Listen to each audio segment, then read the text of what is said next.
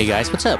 Aru. Now, I was supposed to make this video way back in 4.0, but a lot of things happened, so I couldn't make time for my newfound favorite, Root Civilization. But now I can at least make a proper video highlighting everything we know about the Golden Kingdom and its eternal symphonies. So today we'll be going over the lost and sunken kingdom of Remuria, what it looks like based on lore, and what we can expect from it, King Remus as well as the people of interest involved in the creation and fall of this kingdom, the Eternal Symphony as well as the Fortuna, not the ship, the concept, but we will also talk about the ship, the remnants and splinter groups that were assumed to be formed after its fall and what that entails, and its relation to the quests that we've experienced in the current data vat. Finally, its relations to Celestia and the heavenly principles as well as their system of prophecies and fate. As always, timestamps below for any specific segments that you wish to watch.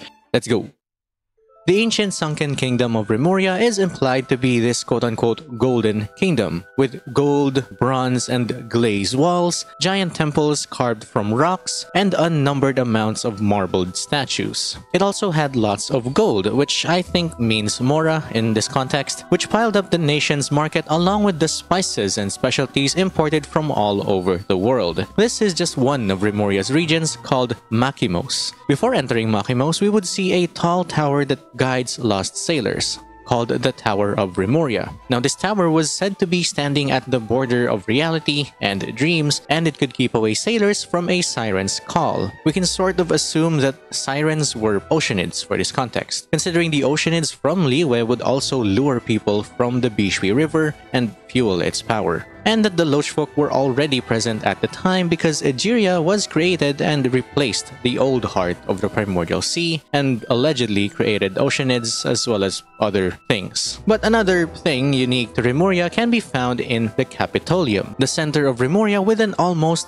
built-in usage and mastery of music and arts, overflowing with delightful aromas and beautiful melodies, which was a so-called paradise for artists where only the most outstanding musicians and intellectuals were allowed entry. Capitolium had these grand theaters and palaces that were only made using the most harmonious shapes, whatever that meant. The structures in Capitolium were designed with beams and domes that were adorned with only the most sumptuous and intricate carvings, which was in line with their idea of harmony of all things. Harmony in shapes, harmony in music and arts, and harmony in architecture. Think of the columns and volute designs and arches or domes that you would often see in Roman structures. Very symmetrical and calculated with mathematical designs that complement every part of their architecture. Aqueducts that were designed to adorn the already harmoniously built cities, and houses that work in harmony with established theaters, forums, and agoras. This was what Remuria looks like based on lore, and it was heavily inspired from Rome, not just from a historical and name standpoint, but also its architecture and overall design of the city. In the middle of the Capitolium is the Golden Palace of King Remus, filled with copper pillars, which I think also reflects Roman palaces, designed with lots of Roman columns.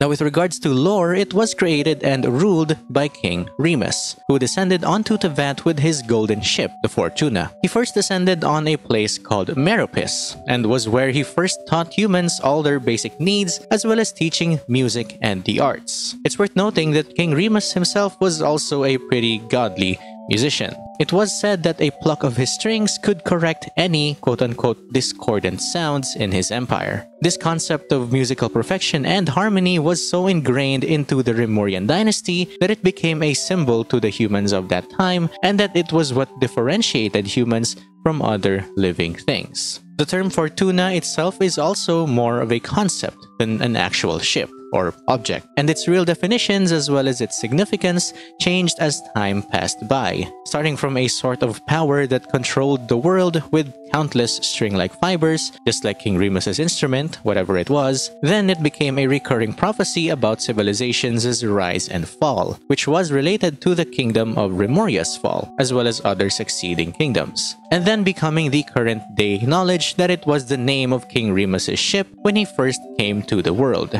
Quick tangent, it was said that through Remus's divine inspiration, finding a seer named Sibylla taking on the form of a golden bee. The name Sibylla could be a nod to the Sibyls, which were prophetesses or oracles that predicted and prophesied a lot of important events like the Trojan Wars as well as the coming of Christ. As for the golden bee, that could be a relation to the Thriae, or Thriae, which were basically 3 sacred virgin nymphs capable of divination. The reason for that whole side tangent on oracles and prophetesses is because Fontaine's prophecy of the flood was prophesied by Celestia through not only King Remus's seers, but also through Egeria, which also happened. In a sort of related sense, Enkanomiya's Abrax or Aberaku also created the Hyperion, or the Dainichi Mikoshi, through divination of Astaroth's will to guide humanity. So it's possible that Sibylla could be one of the envoys of heaven, either the 3 Moon Sisters, the 4 Shades, or the Seelie. Back to actual lore, King Remus also had 4 Harmosts, 2 of them being Cassidior and Boethius. These Harmosts were basically demigod generals that were given a share of Remus's power and authority.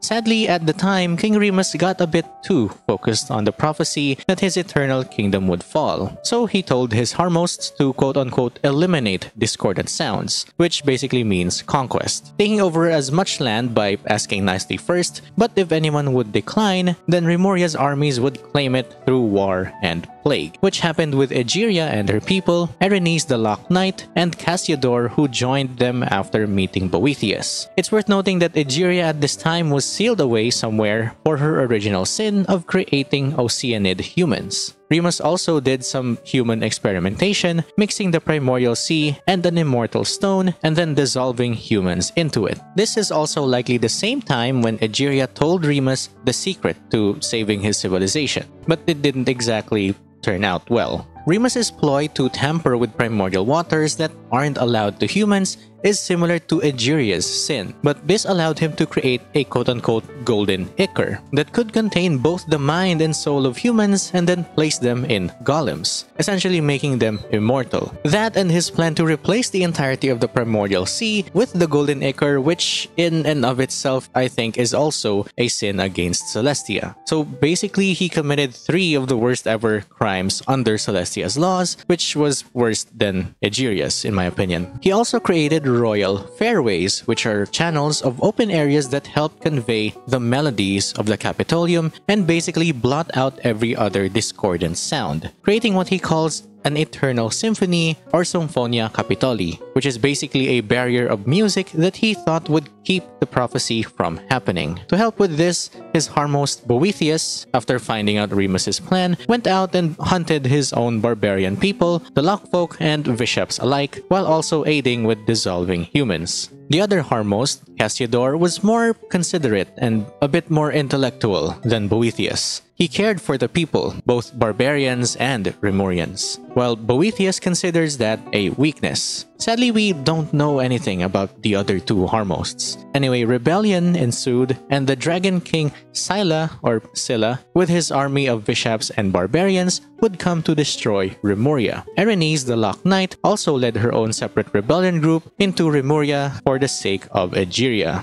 Eventually, the prophecy did happen, and Remuria sank to the bottom of the sea. And as King Remus tried to save his kingdom, calling in his golden troop and restore peace, the Harmost Boethius, consumed by his own madness, saw that as an act of betrayal to the very philosophy that he thought of for Remuria. So he took the golden ichor and sealed not only the dragon Scylla, but the capital as well, which I think includes the Capitolium and the golden palace of King Remus. Today, Remuria is said to still be standing, but is faded, and not one soul lives there. No echoes of the harmonious symphony and no epic poems and arts remain. But when the symphonies of King Remus's palace and the Capitolium's music plays once more, the Golden Troop, which is Remus's loyal army, will be rewarded for their loyalty and truth. Funnily enough, there are accounts saying that some of the Golden Troop survived when Remuria sank, and more or less became friends with the Vishaps after that entire ordeal, and then creating their own settlements for exiles and deserters for those the once Golden Kingdom. One of those could be Cassidior, aptly named the Golden Hunter, a name that he was very embarrassed of, which is where the Marechaussee Phantom's original name is credited from. The other two Harmosts could also have survived, as well as Boethius. After this point, there was quite a gap of lore since no one really recorded anything for years regarding what happened with Remuria's fall and, well, what happened after. Since humanity was basically recuperating at the time, and the few who survived, Golden Troop or not, could only fashion tales of the past based on their own memories. And we all know how erosion and memories work when it comes to Genshin. We do know that Egeria was freed by Celestia from wherever she was sealed in and became the Hydro Archon, which is around 3,000 years ago. So the next related lore at this point is of Egeria's rule, as well as the Narcissan Kreuz and the Ordo, all of which I won't be covering in this video. So now,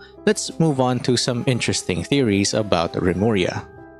Remuria to me is one of the more interesting places in Fontaine, and honestly I think it deserves more attention than the Primordial Sea and the Narcissan Kreuz. That and Egeria's rule, which is still shrouded in mystery because of the Cataclysm and the establishment of the Seven. You could think of Remuria as similar to Gurabad, or the old Mondstadt during the era of kings, of which Remuria was created after the fall of Gurabad. Remuria is also one of the three so-called root cycles throughout Tevat's cycle of dynasties. First is the Hyperborea, symbolizing the frozen world and the lost paradise. Second is Natlantian, which symbolizes the triumph of humanity against dragons and the beasts within themselves. Remuria and Crown Arya are the third, symbolizing the relationship of humanity and the gods. These root cycles or races symbolize the significant development stages of human evolution. Interestingly, the first root race in actual theosophy is about the imperishable land,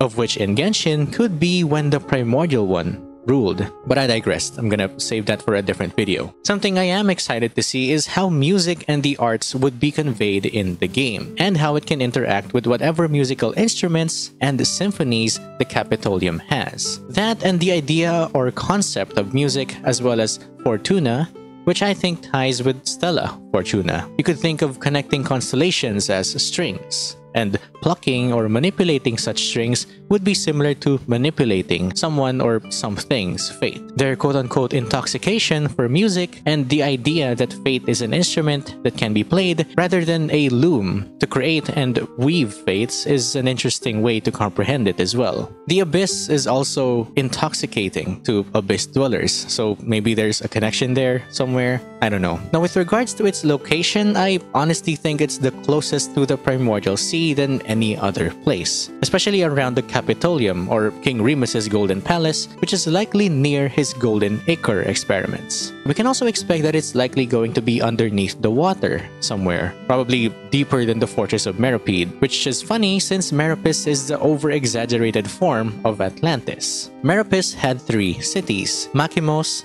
Anostos, and Eusebes. Makimos was where warriors are from, Anostos was the yawning abyss, and Eusebes was the luxury city. For Remuria, Makimos was already accurate enough to be where the warriors are from, Eusebes is likely the Capitolium itself as well as King Remus's Golden Palace, and Anostos, I would guess, is where the Primordial Sea is, which is awfully close and is literally held back by the fortress of Meropide, unless Remuria had its own area that was really close to the Primordial Sea. Egeria and her people could also be found here, if not mentioned in lore. Sirens were also said to be near the Tower of Remuria and could lure sailors, so we may or may not get some more Oceanids in the future. We could possibly get more lore on Erinnyes herself, as well as her relations with Cassidior, who also came from the same tribe. That and a deeper look into what the Golden Troop thought of King Remus versus Boethius and his people's views as someone who also went mad for Remuria's sake. The golems that housed the screaming souls of dissolved humans could also be found here, as well as maybe a new form of Vishaps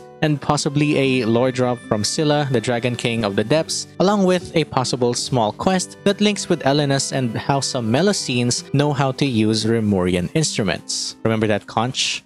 Yeah. I also hope we could get lore from Nibelung, but that's a bit too much from a stretch, or at least a new book that could lead us into more Natlan lore. Natlantian is also a root cycle, and it's related to defeating the dragons. So maybe that's where our next lore drop is gonna be. Next is the people of Remuria itself, or maybe their remnant memories similar to Enkanomiya is also possible. Hopefully they're more humanoid and less hydro-mimic looking. An opening that leads to the Primordial Sea is also a likely possibility, similar to Vashey's lab way back in 4.0, as well as the Narcissus boss from the Narcissan Kreutz quest. The Wingalet, which is inspired from King Remus's Fortuna, is also a good point to continue from if we're looking for a story. Maybe we might even find the Fortuna itself and know more about its concepts. That, and I also want to see more of the Wingalet being used like the smaller flying vehicles in Fontaine. It made headlines in the Steambird along with Fontaine's Flood, but I feel like its exposure and further information was quickly disregarded after that. Finally, the idea of Celestia's prophecy that is specifically made for Tevat that we can hopefully get more information on. Even though we found out about the apocalypse and the world formula from the Narcissan Kreutz, I do wish we could find the reason for it from another sunken kingdom that shares Egeria's secrets. But secrets from those topics are better off in a different video anyway, so for now that's all we can talk about regarding Remuria. And there we go, everything about Remuria plus some theories and what we can expect all in one nice quick video. Comment below, will we see Erinnyes once Remuria comes, or will Forina finally meet Egeria and Focalor again? Or is Cassidior going to be a new playable character? Honestly, Remuria and Egeria's rule is my favorite lore in Fontaine, so making a video on that hopefully helps let people know about how cool the old world of Fontaine is. The idea of a kingdom that functions completely on music is such an interesting way to create a civilization. Reminds me of the Dwarven race in Skyrim, if you know what I mean. And using Roman inspirations as well as a sunken continent is definitely one way to make it more mysterious. Anyway, that's it for me. I'll see you guys in the next video, yeah? Like, comment, if you enjoyed, subscribe, and hit the bell for more of my ramblings, and stay mad, theorists. Bye!